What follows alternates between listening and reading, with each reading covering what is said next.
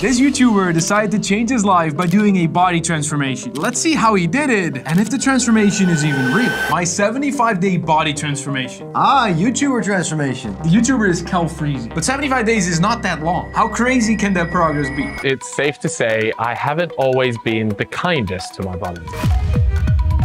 Lots of late nights and definitely lots of drinking. And I decided it was time to make a change. I'd stumbled across this challenge called the 75 Hard Challenge. I've heard about it, but I don't really know what it is. I also don't know what it is. We've got our own workout app, the 9-Day Challenge, but it's pretty crazy that we don't really know anything about the 75 Hard Challenge. So what actually is the 75 Hard Challenge? What is it? I need to complete 6 tasks every single day for the next 75 days. Okay. Let me run you through those. 2 separate 45-minute workouts. What? An hour and a half per day? That's a lot. That's what I do 5 times a week after 8 years of working out. If you do this for 3 days and you have no experience with like working out or anything, then you will be completely destroyed. Let's see if he sticks to this, because he goes from 0 to 100 real quick, which normally makes people just give up. I have to consume a mind-boggling 3.5 liters of water. That's good. I have to stick to my diet without any cheat meals. It's a good amount of water, but that's doable. Drink your water. A minimum of 10 pages of a non-fiction book. Okay, so there's also reading in there, not just physical activities, but also a mental activity. Building good habits, basically. Take a picture of myself every single day. Really good. Progress pictures, then you see if you're getting better. And lastly, and maybe the toughest one, no alcohol. This will be really tough for us. Oh, yes. We never drink, and we never have. And we're very fun at parties. We don't go to parties. We don't have a life. No. We're at the end of day 1 of the 75 Hard Challenge, and I actually feel okay.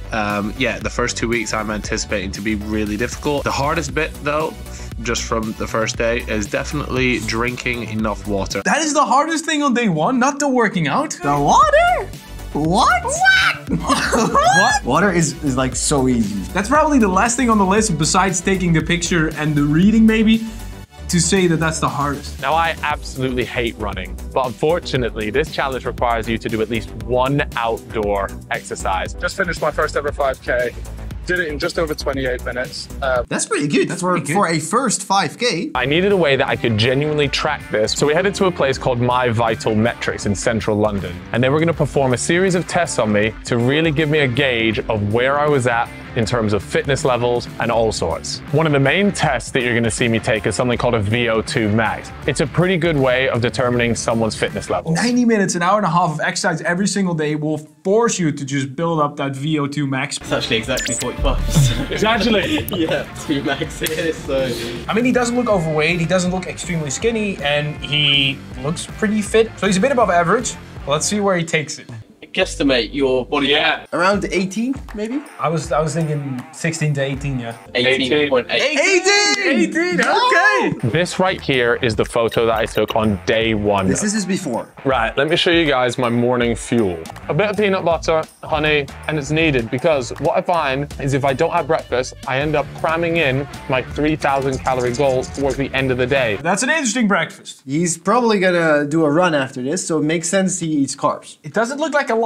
No, it's very minimal. So over the next few days, I got into a really good routine of 1 gym session and 1 run every single day. With this routine in place, it meant that it gave me more time to really focus on the other parts of the challenge. Okay, so he's now more than a week in, and he's got the exercising part nailed down. So he's doing that every single day, and he's feeling good about it.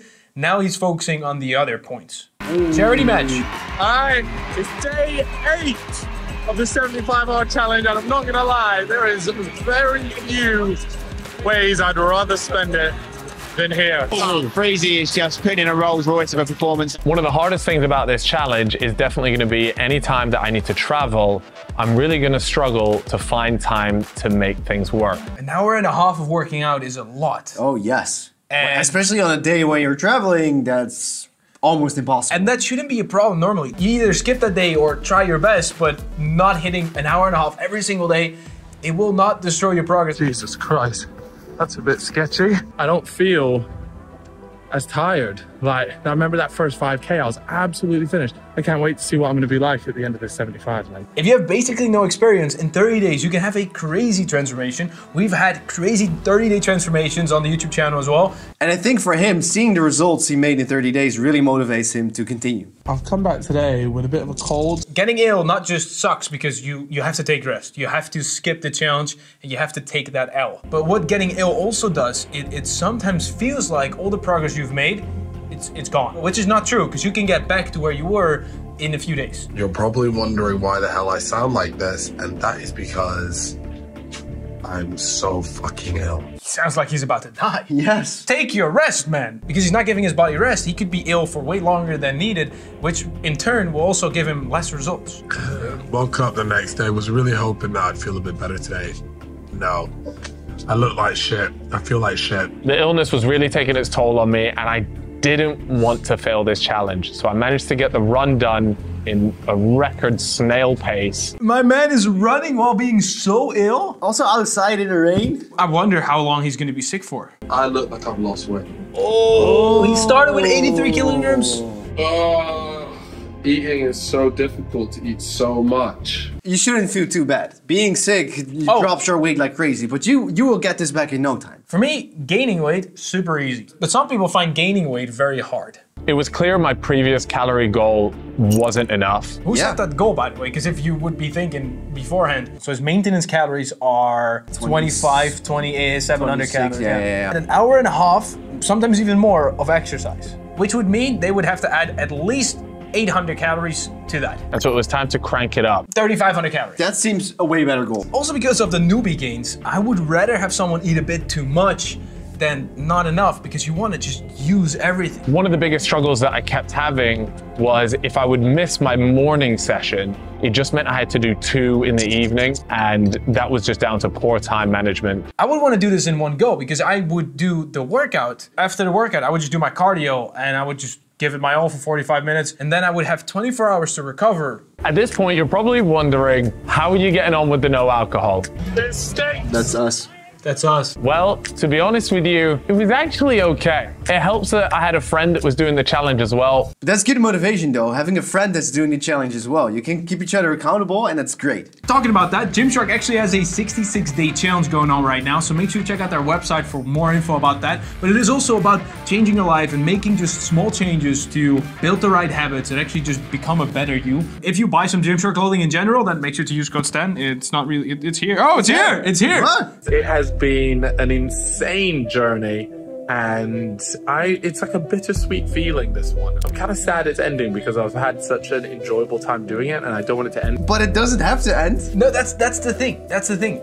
I'm super interested to see what someone does after this, because when you finish a 75-day challenge, 90-day challenge, 30-day challenge, it doesn't matter. It's not really the end. It doesn't have to work out twice a day every single day. But if he starts doing one of those 45-minute workouts every single day, it already would be a massive change compared to his 0. So today, your body fat percentage Yeah. 13.9%. 13.9? I thought he would go to 15, but it's even lower. So you've lost about 2.2 kilos. You've lost about 4.4 kilos of fat mass, and you've put on about 2.2 kilos of muscle. Pretty good. It's really good. Yeah. I think he could have used more calories. Let's move on to your VO2. So, Right. 50.4. Oh, yeah. That's what I'm talking about.